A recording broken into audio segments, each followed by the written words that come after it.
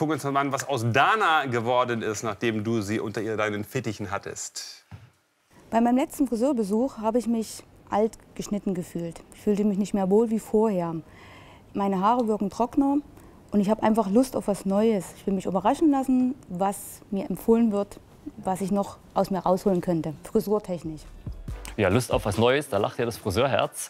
Wir haben erst mal so ein bisschen in der Beratung festgestellt, Dana musste mir erst mal sagen, wo sie sich denn altmodisch gefühlt hat. Und ich glaube, so ein bisschen lag es halt einfach daran, dass die Haare am Oberkopf sehr kurz geschnitten waren, im Nacken sehr lang und das Ganze eher nicht wirklich verbunden war. Und damit hatte sie natürlich immer so ein bisschen Schwierigkeiten, insgesamt irgendwie einen Style hinzubekommen, der zusammengepasst hat. Und ja, auch sie ist nicht so sehr groß und sie hat ein ganz schönes filigranes Gesicht, gerade um die Kinnpartie herum. Und ich denke, das sollte man so ein bisschen rausgucken lassen.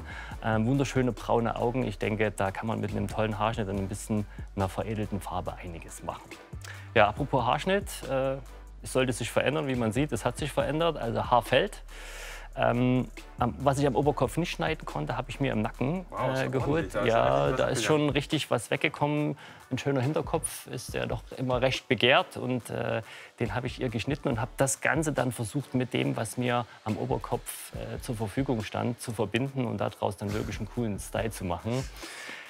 Das klingt wie so eine Bastelstunde. Ja, so ein bisschen schon. Und die Dana hat einen ganz tollen Naturton, der so ein bisschen goldblond ist. Und den habe ich nur so ein bisschen veredelt, wie man hier sehen kann, mit so sanften Highlights. Sie hatte vorher relativ intensive Blocksträhnen. Das habe ich so ein bisschen gemischt und habe das Ganze dann trotzdem noch mal hinterher noch ein bisschen goldener gemacht, weil das Haar war sehr trocken, das Haar war sehr spröde. Ja, und wie das Ganze jetzt fertig aussieht, das seht ihr hier. Tata!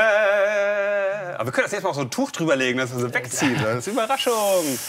Ich finde, das sieht klasse aus. Aber gut, das sage ich ja immer, aber das auch immer stimmt. Anna, wie fühlen Sie sich denn mit der neuen Frisur? Ja? Ganz toll. Ich hatte erst Angst davor. Warum? Naja, ich wollte keinen Kurzhaarschnitt. Ja.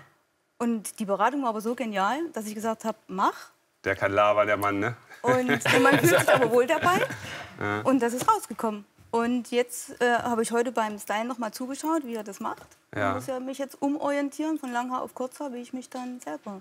Ja, das ist ja immer die Frage, kriege ich das eigentlich selbst so hin? Oder wenn ich das dann selber morgens frisiere, dann sieht es nachher irgendwie doch wieder ganz anders aus. Ist das jetzt ein Problem, oder? Nee, eigentlich nicht, weil man hat ja hier den Vorteil, wie man hier sieht, der Hinterkopf, der kommt von alleine, der kommt im Prinzip über den Haarschnitt schon. Den habe ich hier auch schön ausgearbeitet, habe den auch, hier kann man ja ein bisschen tricksen, mit der Farbe abgesetzt. Also das heißt, es wirkt optisch sowieso schon so, dass es hier voluminöser ist.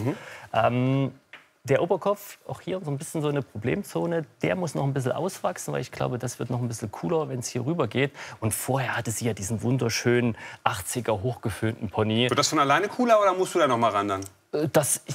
Das ist ein organischer Haarschnitt und der verwächst sich schon. Ja. Und es ist ja oft so, dass man einfach 4 Wochen nach dem Friseurbesuch eigentlich eher am besten aussieht. Ach so. Ja, das finde ich schon. Wenn es so frisch gemacht ist, ist es immer so ein bisschen, ich denke, wenn es so ein bisschen verwachsen ist, dann wirkt es fast noch ein bisschen einfacher. Und das Haar muss ich natürlich auch dran gewöhnen.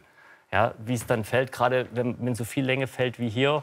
Und wir haben auch schon mal so ein bisschen Styling ausprobiert. Vor uns hat was vorm Ohr, da hat es ihr nicht so gut gefallen. Hinter finde ich sie ziemlich cool.